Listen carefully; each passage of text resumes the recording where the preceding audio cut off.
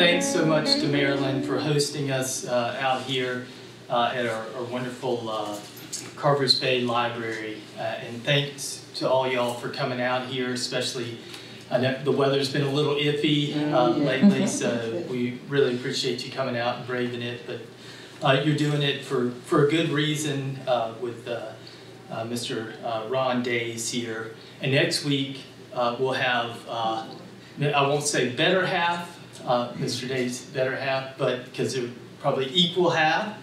It's better. I won't cause a he's going to agree with you, it's better. And, Natalie Daise will be here, and so we're thrilled to have her as well. So wonderful and very generous of them to be part of this. This is a series called the Digibridge 2.0 series, and we've got 12 humanities presentations all told.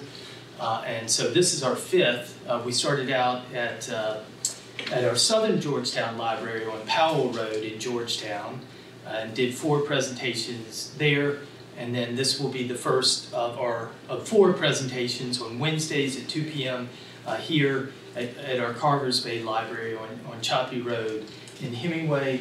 And then we'll have 4 more throughout the month of May all in Andrews at our Andrews Library. So please stay tuned for those. If you happen to miss a presentation, we're filming them and we'll put them up online afterwards, a few days after, on our Georgetown County Library YouTube page. So check them out there. Or you might want to review them as well. The Digibridge 2.0 series is supported with a growth grant from South Carolina Humanities with funding provided by the National Endowment for the Humanities. South Carolina Humanities is a not-for-profit organization inspiring, engaging, and enriching South Carolinians with programs on literature, history, culture, and heritage. And I think our presenter today, Mr. Ron Daise, I think he does a little bit of all those things. He does it all. Literature, history, culture, and heritage. A partial list of Ron Daise' professional endeavors includes singer, songwriter, performing artist, author, cultural preservationist. He was the former chairman of the Gullah Geechee Cultural Heritage Corridor, vice president of creative education at Brook Green Gardens, just to name a few of the roles and positions he's held. So he's a major part of the community in Georgetown County here. Ron also starred, along with his wife, Natalie, in the Nick Jr. Award-winning TV series, Gullah Gullah Island, for which they also served as cultural consultants. So we were more than honored and delighted to feature Ron Daise for this library program today, speaking to us about the living legacy of his native Gullah culture that has been so much a part of our South Carolina Low Country. So please join me in welcoming Mr. Ron Daise. Thank you. Well, thank you so much. Marilyn reminded me upon my arrival that I was here at the Carver's Bay Branch Library. I don't know if it was when it was dedicated or soon after it had opened, which was soon after I had moved to Georgetown County and had begun working at Brook Green Gardens. I'm sure, I shared information or some stories about Gullah culture and heritage, and that's what we'll be doing today. This program is entitled Gullah Geechee Skrent. Now, Gullah Geechee is or Skrent is the Gullah Geechee expression for Strength. Strength, absolutely right. One of the grammatical rules when speaking Gullah Geechee is that whenever there's an STR at the beginning of words, it's substituted with an SKR. So street would be pronounced as Skrent, absolutely right. And the final consonants of words are just dropped off, not Skrent, but Skrent. Absolutely right. Now, the words Gullah Geechee identify 3 things. Who knows what those 3 things are? Accent? An accent or a language. Language, yeah. Oh, you're close. A language. Location? Culture? A culture, yes, and a group of People. people. Absolutely right. And Gullah Geechee communities extend right along the coast of the Atlantic Ocean in 4 states, all the way from Wilmington, North Carolina, down throughout South Carolina and Georgia, all the way down to St. Augustine, Florida. The Gullah Geechee Cultural Heritage Corridor is a national heritage area. It's among 50 others, but it is the only heritage area in this country that promotes the living culture of an African American population.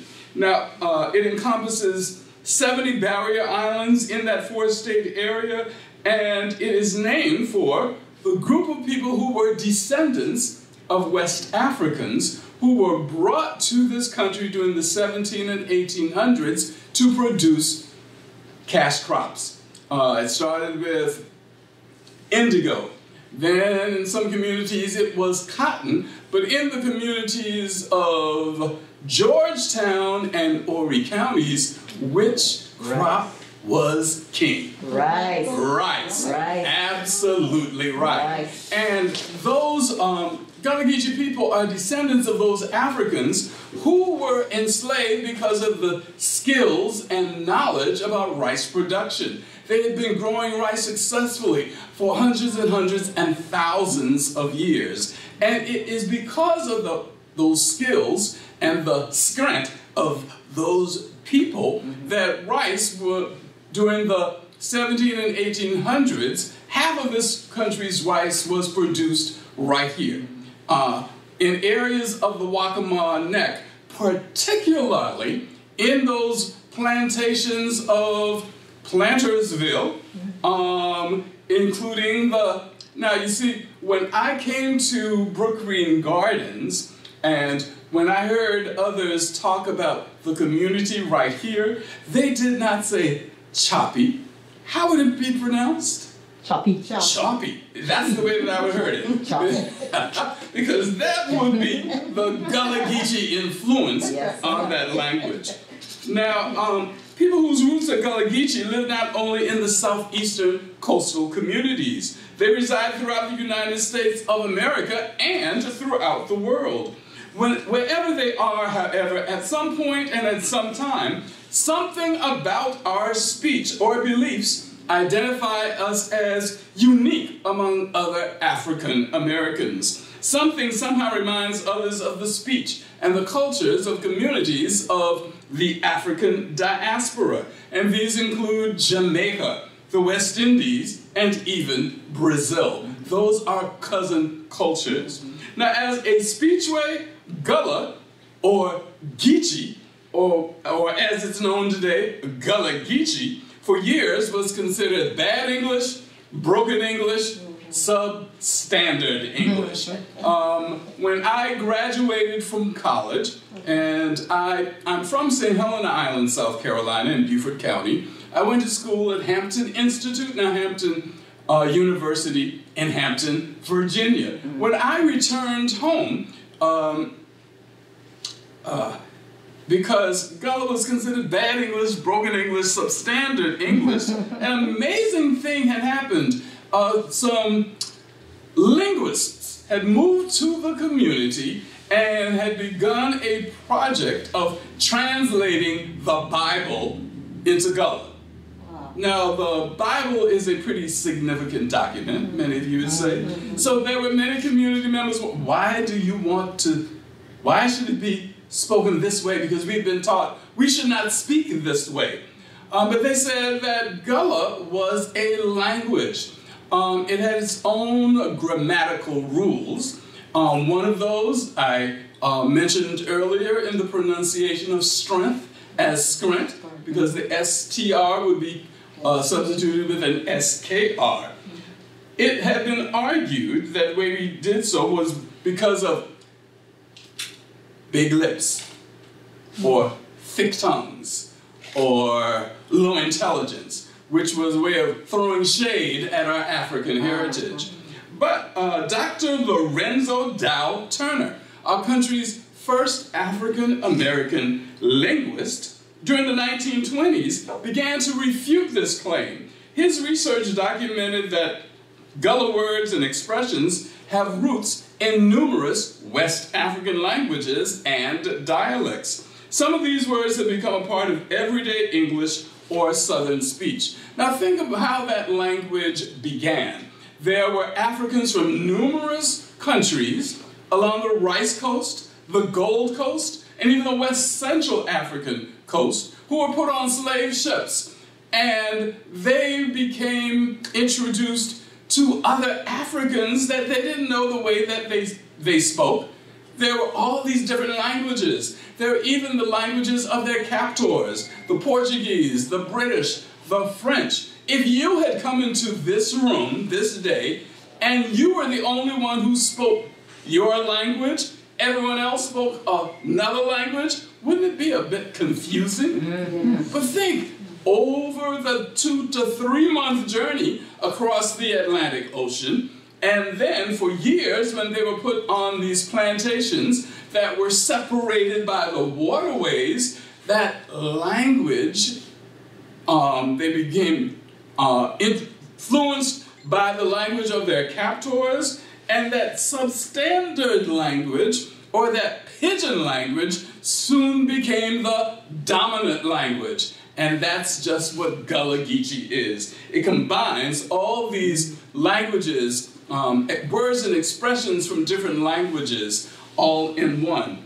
They come from, in Africa, they include the Wolof and Dinka languages of Senegal and Gambia, the Mende and Vai languages of Sierra Leone and Liberia, the Malinke and Fawn languages of the Niger-Congo or sub-Saharan African countries, the Bambara language of Mali, the Hausa language of Nigeria, Benin, Ghana, and Congo, the Igbo, Ibibio, and Yoruba Bini languages of Nigeria, just to name a few. All of those languages, and there are some words and expressions that have become a part of everyday language. That one of them is hoodoo. Hoodoo sounds like voodoo, doesn't it? Hoodoo is the Hausa for bad luck. Unu is the Igbo language for you. Now, in Gullah Geechee expression would say, how ona do? I do good. How ona do? And what does ona mean?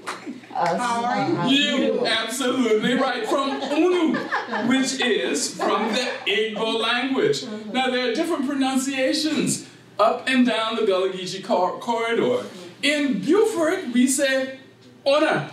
In Charleston or Chaston, you might hear ona.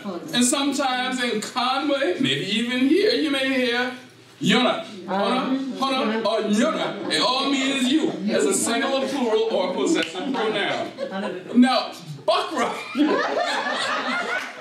Bakra is the Bibio language. Who's a Bakra? You ever heard that word? Yes, A Bakra is a white man. A white man. Could be a white person, Yes. male or female. Right. Bakra, coming from the Ibibio language. Nana or Nana is Tui for a grandmother Yes. or an elderly woman. Now, perhaps have you heard Bobo before? No, that's You call someone Bobo? Oh, yeah. Yeah, Bobo is Fante from the country of Ghana. Bobo is Fante for boy. Oh. Yeah. Okay. Now, and you might think, some white people may say that they do not speak Gullah, but if they have grew up in Gullah Geechee communities, yes, they do. And sometimes they may call their close friends not Bobo, but they'll say Baba. Baba. Absolutely Baba. right. Baba, Bobo, all come from boy or a male child. Tot is Kikongo for Carry. Most women know what tote means because they have tote bags. Tote means to carry something in your hands, on your arms, or sometimes on your head. You see the Africans and people carrying, they are toting it, toting the baskets. Baby is Congo for small chicken or a baby bird. Gooba. Have you heard the word gooba before?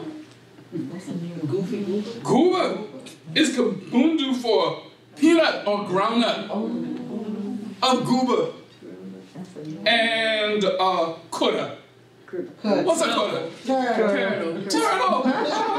It comes from the Bambara language for turtle. Words from Africa that have become a part of everyday English. And yam.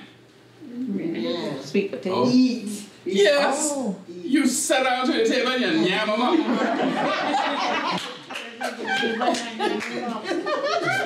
You're familiar? In addition to including words from numerous West African languages, Gullah Geechee also has its own grammatical rules, which are based on West African speech patterns. When words that begin with STR are pronounced, the T is substituted with the K. Therefore, as we said earlier, street is pronounced as stripe is pronounced as scripe. And as we learned, strength is pronounced as skrent. Another grammatical rule is used with words that begin with a TH. The TH is either substituted with a D, so that then is den, and them would be dem. The H remains silent, so that thief is teeth. And thunder would be thunder. Last night you had a thunder the room. And when Emery came in the room and saw the snacks on the back, he asked the woman, or she asked him that he was going to steal it, but he would have teeth it. That's right, he would teeth it. The H is substituted with an S, or sometimes silent, so that 3 is pronounced as tree or tree. And throw would be tro or tro. Absolutely right. So for the next 40 minutes or so, join me in singing, interacting, listening, and responding together to learn about the Skrent, that is, the strength of Gullah Geechee people. It's important to recognize that Gullah Geechee culture is contemporary. Although a portion of our heritage evolved on the plantations that produced cash crops, the culture is not locked in time from some 300 years ago in the ways that people dress, the way that people speak, the way that they create art, or in the jobs and occupations to which Gullah people inspire. Or aspire, I should say. Now, the art that you are seeing, that's art created by my wife, who will be next week's speaker, Natalie Daise, my better half. That's right.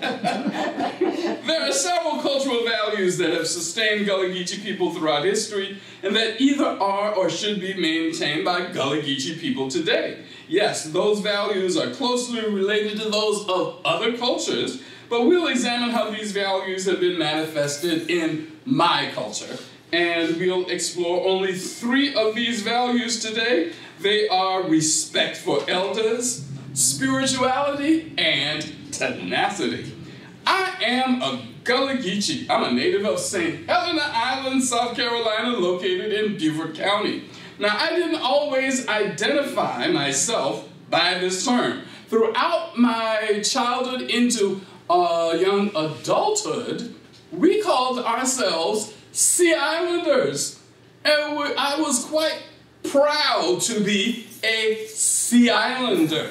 It was only years later that the word Gullah became synonymous with Sea Island. So whereas I was never ashamed of being Gullah, I didn't identify myself as Gullah. Gullah at that time was only considered as a speech way, and I knew I did not speak Gullah, as many other people from Gullah Geechee communities. But I said that when I went to Hampton Institute people heard something different in my speech. And they were always asking, well, you're not from this country, are you? Or maybe you were born here, but your parents weren't born here. Or your parents were born here, but you weren't born here. Now, all I could say was, I'm from an island, one of those coastal islands of South Carolina. We found no embarrassment and pride in identifying ourselves as Sea Islanders. You see, those two words, Gullah and Geechee, used to bring shame to those who did not yet know the honor that is ours to proclaim. The differing number of heritages and cultures of America have made this country what it is today. What other heritages are among us in the room? Are we all Gullah Geechee? From Gullah Geechee communities? Irish. Irish. Wonderful. Wonderful. There are people who are born in Gullah Geechee communities, and we are known as Geechee. Binyas, because we have been here, or Binya. Those who come into a Gullah Geechee community, relocating from any place else in the universe, would never be called a Binya. What would they be called? A Kamya, because they have come here, or Kamya. All right. Now, value number 1, respect for elders, would be expressed in Gullah Geechee as respect for elders. Because in the language, the final consonants remain silent. So not respect, but respect. ER, AR, and OR word endings are substituted with an AH sound. Therefore, not elders, but elders. Respect your elders. Another grammatical rule allows for not voicing the first syllable of some words. With that rule in mind, some Gullah Geechee speakers then would state the value as spec for elders. Oh, yeah. The ancestors of Gullah Geechee people came primarily from countries of the West African rice coast. Now these include present-day Senegal, Gambia, Guinea, Guinea-Bissau, Sierra Leone, and Liberia. Africans also were enslaved from non-rice producing countries like the Gold Coast countries, Nigeria, and Ghana, and Togo, and Benin. Have you seen the documentary High on the Hog?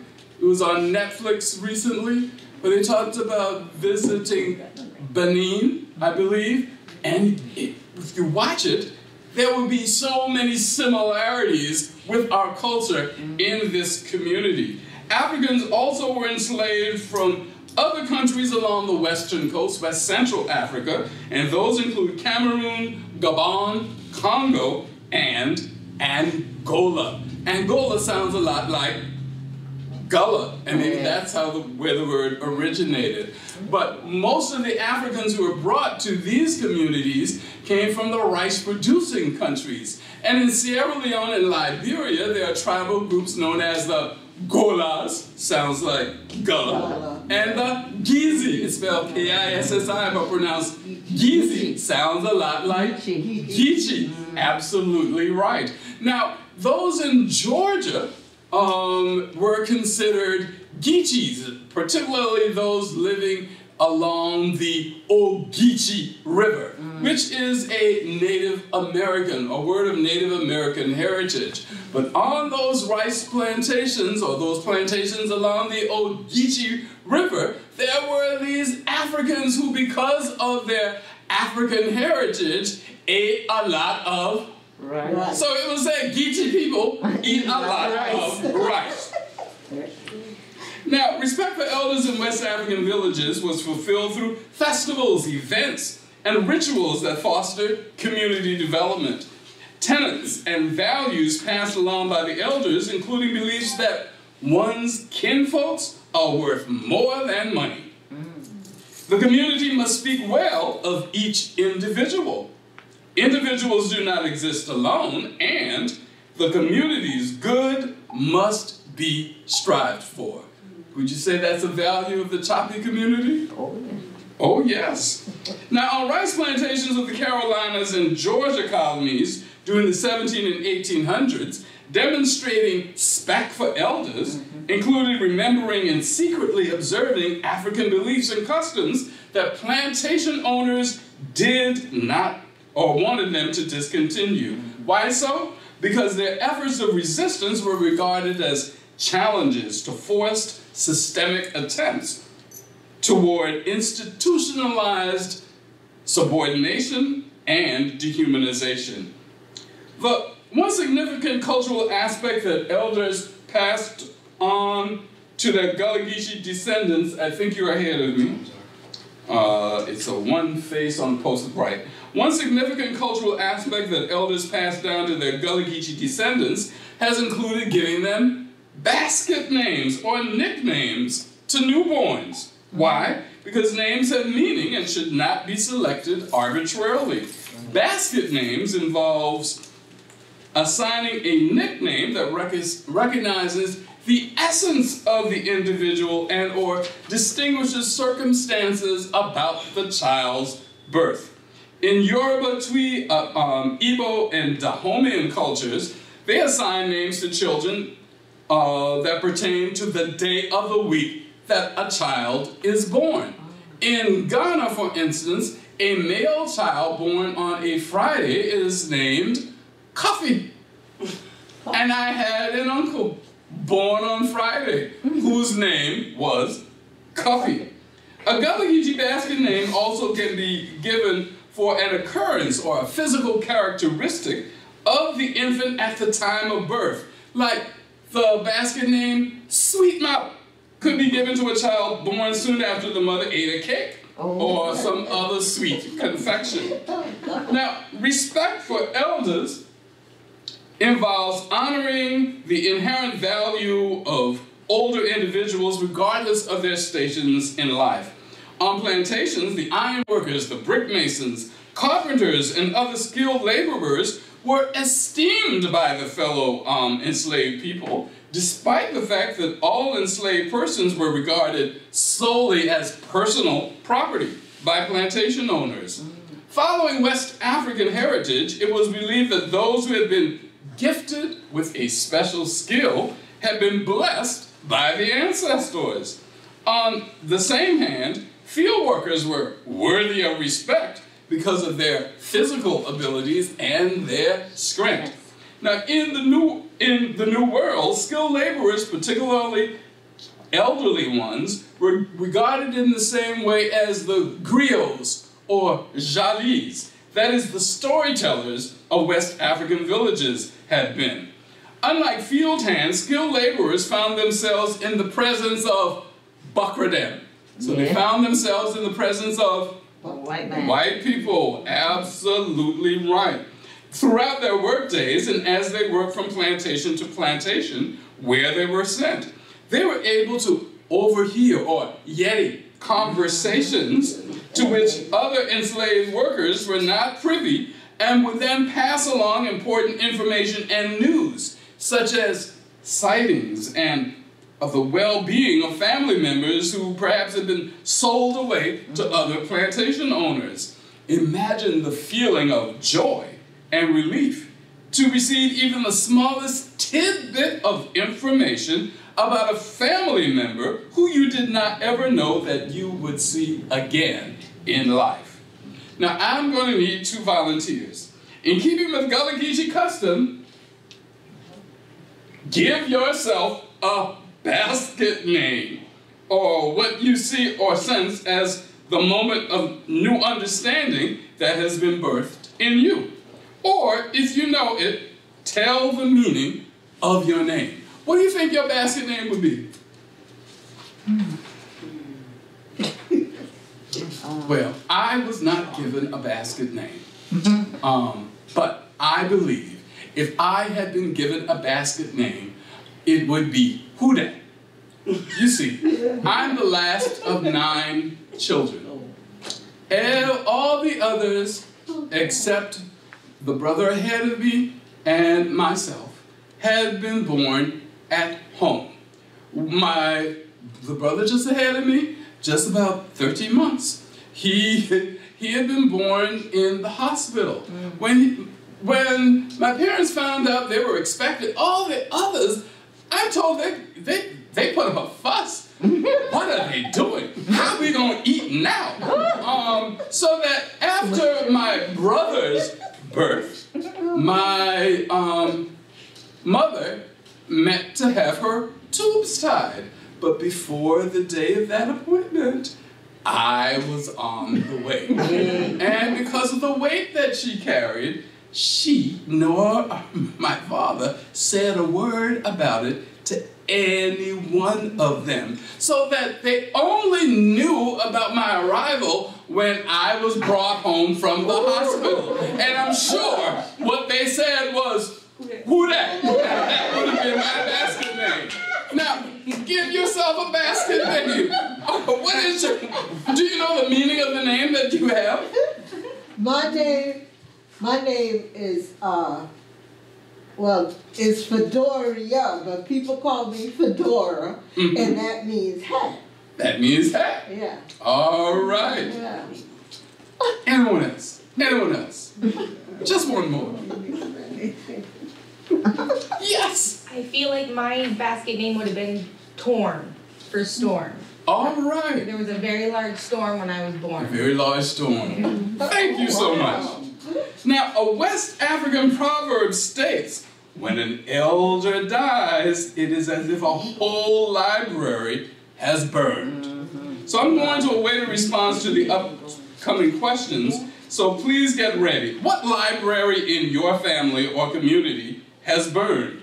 That is, what elder has died, and what information do you wish you had researched, asked, or documented before his or her transition, and why? Before moving to our next value of Gullah Geechee Skrent, join me in singing spirit music that emphasizes the importance of respecting elders. The song is "The Old Sheep Done Know the Road," and we got choir members in the house, and many of us of Gullah Geechee heritage. We know that there are call and response. The leader calls out the words, and everyone sings back, or responds, answers. The old sheep done know the road, and the response lines are in italics. And yes, I will be listening. I'm a Yeti. Join me. The old sheep done know the road. The old sheep done know the road. The old sheep done know the road. The young lamb must find a way. The young lamb must find a way. The old sheep done know the road. The old sheep done know the road. The old sheep done know the road. The young lamb must find a way. The young lamb must find a way. So good sees this, you must know. The young lamb must find a way. 'Cause you reap just what you sow. The young lamb must find a way. The old sheep done know the road. The old sheep done know the road. The old sheep done know the road. The young lamb must find a way. The young lamb must find a way. If you lie, you steal, and then the young lamb must find a way. You cheat, then kill in the end. The young lamb must find. Oh, the old sheep done know the road. The old sheep done know the road. The old sheep done know the road. The young lamb must find a way. The young lamb must find a way.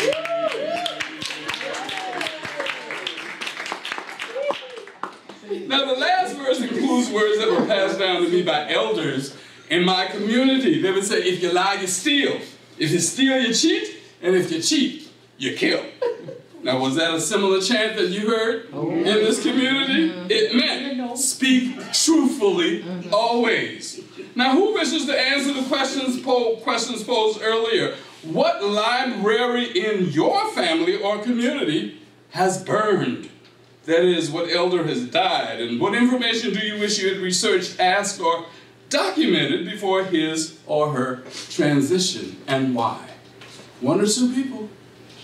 My grandmother, Charlotte Canteen Wentz. I wish I had gotten all her recipe for the cornbread, the biscuit, the potato poon, the sweet potato pie, and all that good stuff. Which is heritage. Yes, because I used to call her and You would have had a lockup. Yes. Who else? My grandmama Beulah, Yes, why so? so I could learn how to cook. All right. Thank you so much. Value number 2 is spirituality. Now, for clearer understanding, listen. Gullah Geechee spirituality is like labyrinthine waterways that meander in marshes and branches throughout the Gullah Geechee Cultural Heritage Corridor. It ebbs and flows with significance from generation to generation. With roots in West African religious practices and in Christianity, it includes numerous practices that connect mortals with the spirit world and bears witness that the Spirit of God lives in everything. One spiritual practice at times assigns meaning to physical conditions. My mother was born with a caul. Who knows what a caul is? C-A-U-L. Calling. That was a filmy membrane covering her head. And because of this condition at birth, she was thought to have special powers. The sick were brought to her to be touched or even breathed on because it was said that healing powers flowed through her veins. Now, throughout life, she confided that she could understand the thoughts of others, even when they didn't express those thoughts verbally. Another practice is funerary practices. It includes having younger children, younger than age 3, pass Over the casket. back and forth with the deceased person in the casket. And this action is believed to ensure that the deceased person's spirit does not come back to lure that young child to join the spirit world. Also, a deceased person's personal effects. If the person died and was a cook, their mixing bowl might be placed on the grave. If they smoked a pipe, the pipe might be on the grave. If an individual fished, their fishing pole might be put atop the grave because it was believed that the deceased person's spirit would not stay in the grave, but would come out and would feel at home among his or her belongings. Yet another practice, shouting, is a religious holy dance, and it's not a vocal response. It involves singing while moving counterclockwise in a circle. And as the tempo of the song quickens, the frenzy of hand clapping and foot stomping, persons who shout move their feet slightly from side to side. They would never cross them because that was considered worldly dancing. And the end result was possession by a spirit that brings peace, rest, hope, joy, enlightenment, perseverance, and understanding. Now, in the Gullah Geechee community, it is understood that the spirit, that is the energy within a person or a thing, can be felt and should not be ignored. Now, here is a Gullah proverb. Go back. After it's read, please raise your hand if you wish to share your interpretation of its meaning. If your spirit don't agree, trust the Lord. It ain't hard to see. What does that proverb mean? Read it again. You can't read them. If your spirit don't agree, trust the Lord. It ain't hard to see. If your spirit don't agree, trust the Lord. All right. You agree? Or the same thing. Absolutely right. When you look for wisdom, Creator God will grant you discernment. If someone, something, some activity troubles, perplexes, or otherwise disagrees with you, ask for guidance and trust that you are being guided to avoid it, or at best, to approach it with caution. Have gone into a room, and as soon as you walk in, something there don't agree. Don't agree with you. And what's best? You better back out. Or you better pray before you go in. Now think about this upcoming question and visualize a response, please, before we explore reasons why spirituality is vital on a daily basis in Gullah Geechee culture. What spiritual activities center you, propel you, or cause you to be contemplative or thoughtful? What spiritual activities center you, propel you, or cause you to be thoughtful about it? Now, for many Gullah Geechee people, gathering near or spending time watching a waterway is a spiritual activity. This activity and others have been used throughout history. And for what reasons? Well, the institutions of chattel slavery to which enslaved West Africans were introduced involved a process of dehumanization that entailed a devaluation of one's self-worth, a reinterpretation of family and community, a reconstruction of one's psyche to believe and accept that one's sole purpose was to serve his or her plantation owners and not their own families. So, what things propel you, center you? What spiritual practices would you say center you? Keep thinking. For me, singing. Singing. Yeah. All right. Yes. Others? Keep thinking. Now, Going to church every Sunday. All right. It was a practice. You didn't do anything else that day if you didn't go to church. Right. That was Okay. the number one. A spiritual practice. Yes. Thank you much. Now, preach from pulpits upheld at slave auction blocks and by sales and separations of family members and reinforced with shotguns and bullwhips, this indoctrination was brutal and inhumane. An excerpt of author Daniel Black's novel, The Coming, reveals the harrowing experiences that the ancestors of Gullah Geechee people survived and passed down in their commemorative DNA of their descendants. Here's a scene from a slave prison. Daniel Black wrote, and I quote, "We saw the slave ships before they saw us. Narrow cracks in stone walls allowed us to breathe and watch big vessels approach. Leaning neither to the right nor to the left, they glided along the water's surface with remarkable balance and quiet ease. We were astonished that such big boats did not sink. Tall poles in the middle of them with large blocks of white cloth waving at the top, guiding them into what would become familiar waters. We would later learn that the names of these vessels, the Hope, the Lord Ligonier, the Mary, the Brooks, the Henry of London, the Hannibal of London, the good ship Jesus, the Henrietta Marie, the Charleston, and so many others. They could not come ashore. They were too big. So our riverboats took us to them. On board ships, captors did not love us. We knew this, but they wanted us for something vile, something wrong, something that would diminish the supplier while exalting the supplied. Where we were going, we did not know. Where our gods had gone, we did not know. We called them over and over again, but the wind returned only silence. Some jumped overboard into the depths of the Great Mother, but with hands and feet bound, their struggling forms sank instantly into the dark water. Captors did not weep.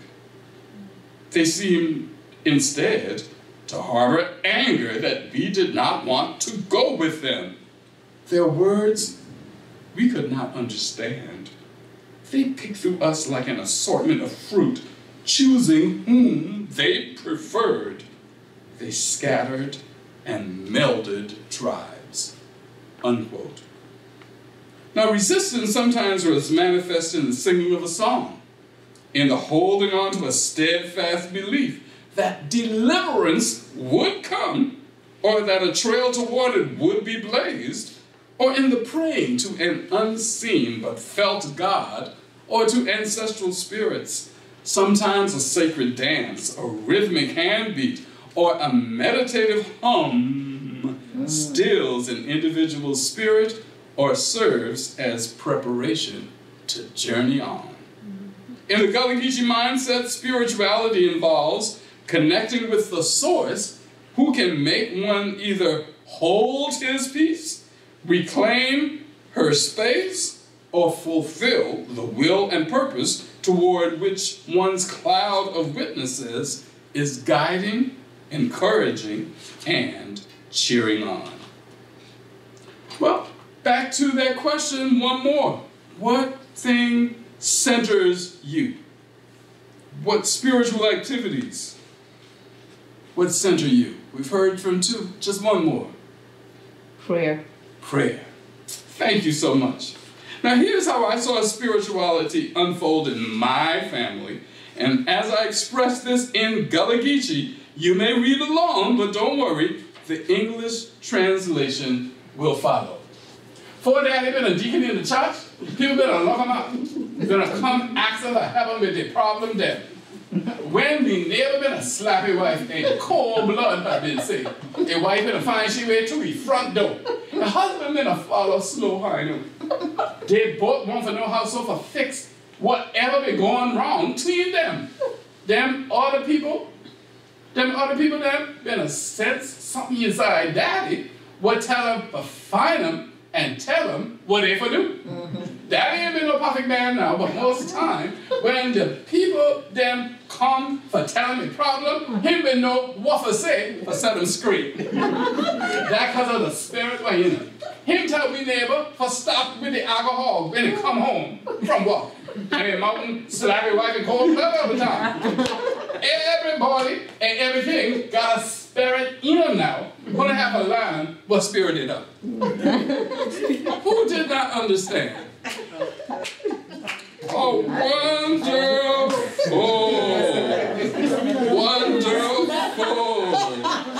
Everyone and everything has a spirit within them, and you have to learn what spirit it is. Amen. So are you ready for the turd or the shirt or the value of the day? Now you're number 3 now. All right. All right. It is tenacity. Are you aware of any Gullah Geechee individual, past or present, who models or who has modeled tenacity? Whose names come to mind? Tenacity, sticking to it, till the end, keeping going.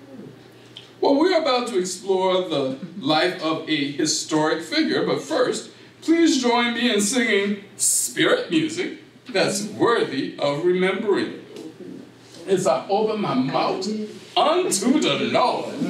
And the response lines again are in italics. I open my mouth unto the Lord, and I won't turn back. I will go, I shall go, to see what the end's gonna be. I open my mouth unto the Lord, and I won't turn back. I will go, I shall go, to see what the end's gonna be. Sometimes I'm up and sometimes I'm down. See what the end's gonna be. Sometimes I feel almost to the ground. See what the end's gonna be. Well, I open my mouth unto the Lord, and I won't turn back. I will go, I shall go, to see what the end's gonna be. One of these mornings, bright and fair, see what the end's gonna be. I'm must spread my wings and tear through the air. See what the end is gonna be. Well, I open my mouth unto the Lord, and I won't turn back. I will go, I shall go, to see what the end is gonna be.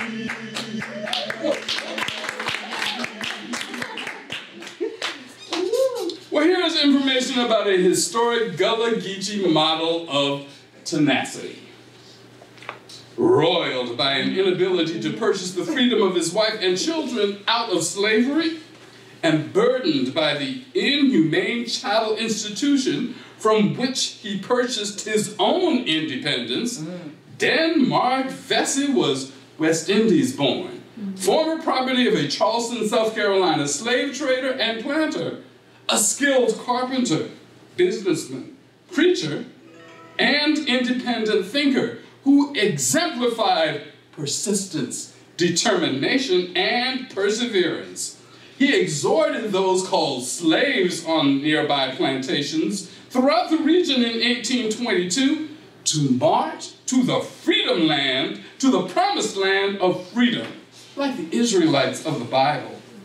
He fearlessly planned with conjurer Gullah Jack the Rising, which would have been the largest slave revolt in U.S. history, to free about 9,000 enslaved Africans in South Carolina, which is a centerpiece of Gullah Geechee Cultural Heritage Corridor.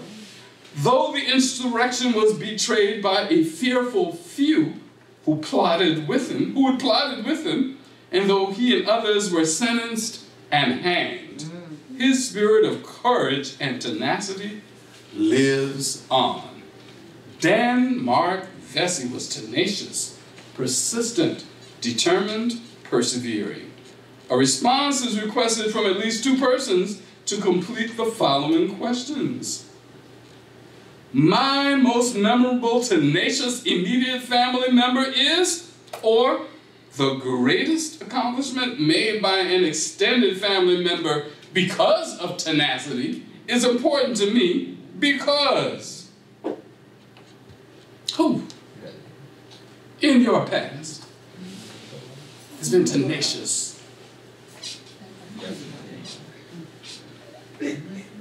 Jerome Holmes. He was determined to get Dunbar water, indoor plumbing, and the fire department and the bridge. All right. Say that name out loud one time more. Jerome Holmes. All right. One more. Who else? Your family, from your community. Someone who has been tenacious.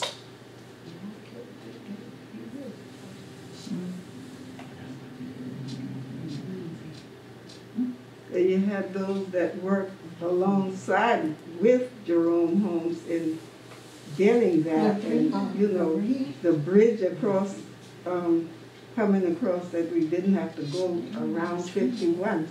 My father was a part of that, late Reverend Thomas S. Lance. All right. Thank you. So in closing, please visualize a response to an important question.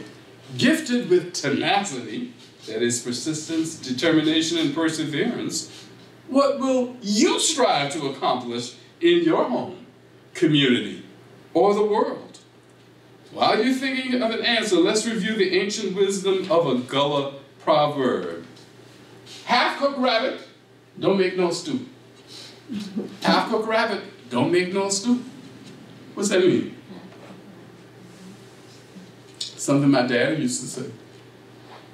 Pursue your dreams, work, responsibilities, and affairs with excellence and without procrastination. Utilizing only a fraction of your energies and abilities will accomplish only a fraction of your capability and realize only a fraction of your goal.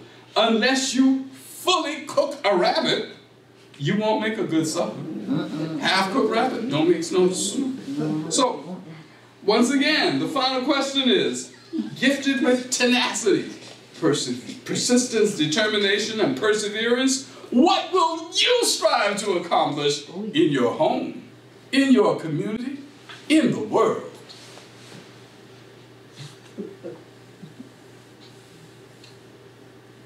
I would say if you started something, don't stop. Sometimes you get knocked down or you get told no, but don't stop. Keep striving. Keep persevering. Whatever you do. Whatever you do. Anyone else? More specific. What you want to accomplish? What are you going to be persistent about? Gullah Geechee people in Carver's Bay Library in this Gullah Geechee community. What you going to strive for? Diversity. Yeah. Diversity. All right. Yes. Respect for elders, spirituality, and tenacity. I thank you so much for allowing me to make this presentation about Gullah Geechee heritage to you today. Ooh.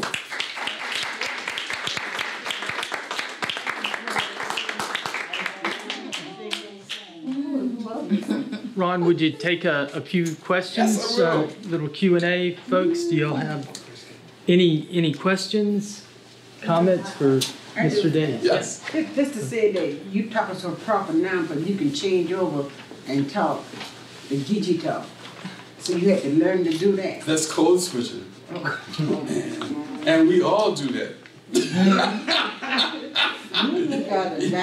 Even if you think you don't, you do. Now, if you get a phone call and you don't know who it is, do you use the same voice? Oh no. Use the same intonations as you would? No, I Would you say, who this? Oh, hello. who is this? Hello? You're code switching. You're switching from speaking English to speaking Gullah Geechee at a time, you know. Anyone else? You ain't tell me where your mama them been in. My mama them? Yeah. My mother's name was Kathleen. Kathleen Daise. Okay. Let me speak this story. Throughout her life, she was called Zeke, because Ezekiel Grant was her father, but her father died before she was born. He died from tuberculosis, I think.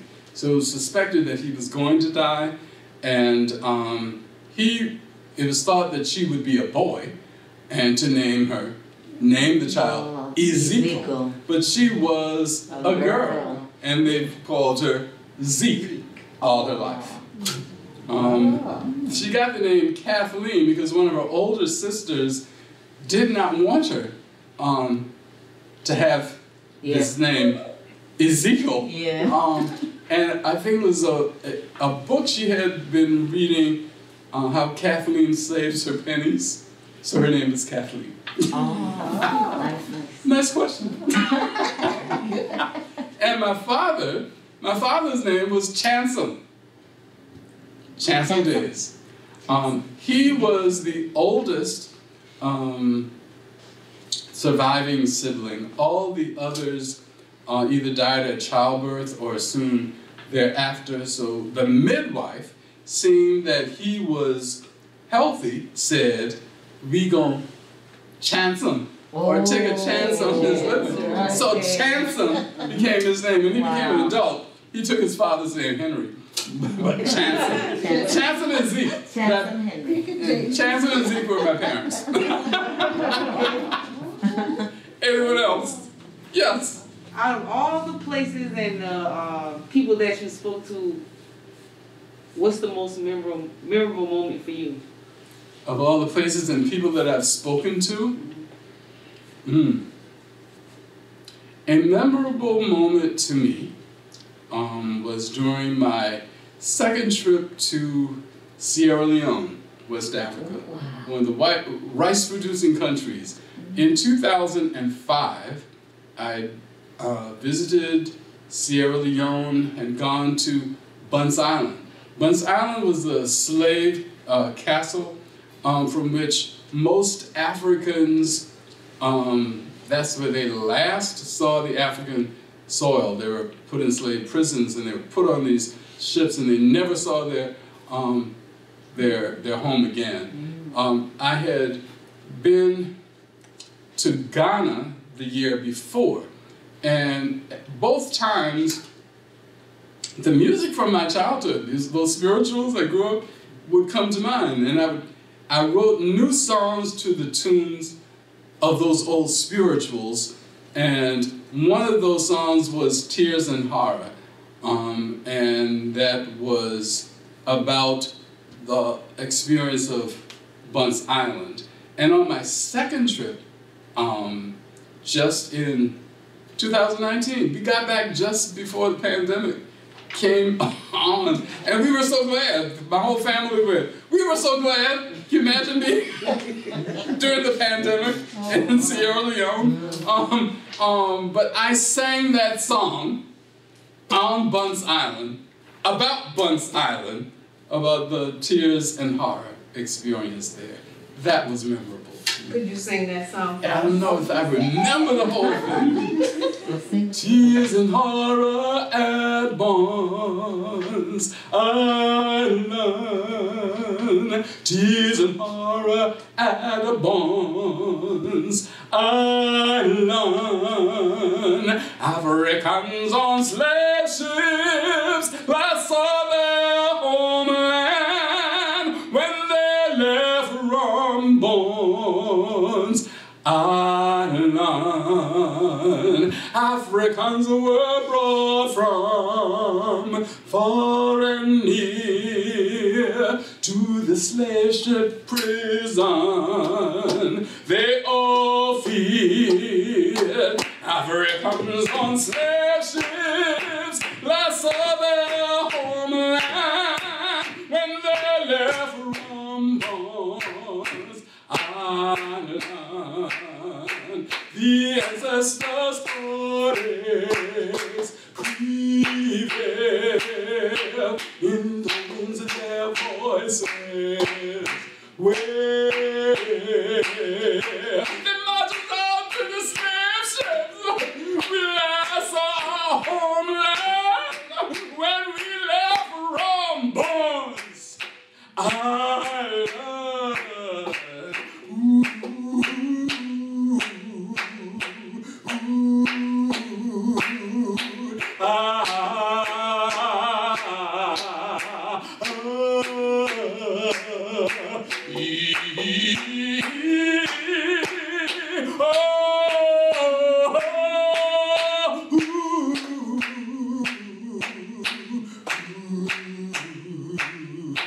Africans, slave ships, that's all their homeland when they left from Bunce Island.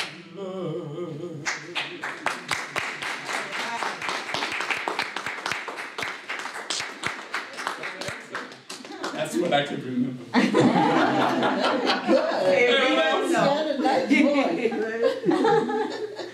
Are you still at Brook Green? I'm still at Brook Green. Come August, it'll be 18 years. Wow. Yeah. Okay. Wow. Okay. Very good. I mean, how would I know what? I probably say this right. Like you say, you Gullah. Gullah. What? How would I know where I'm actually from? You know, like Which group? Yes. Well, you can go through DNA testing. I went to AfricanAncestry.com. I said earlier that in 2004, I visited Ghana, West Africa, as part of a Fulbright Hayes grant of about 13 educators from South Carolina and Georgia who went to Ghana for 5 weeks. As soon as that plane was landing, I saw all these people who looked like my father's people. Wow. There was Aunt so-and-so and Uncle so-and-so there. All these people from St. Helena. I saw them, and I was staring at them all the time. And interestingly enough, I was among 4 African Americans, the only African American male. Whenever we were out in the community, all the community members would wait until the others moved aside, and they would come, talk to me, They would be speaking in Fonte. I don't speak Fonte. I would say, I don't understand you. I speak English.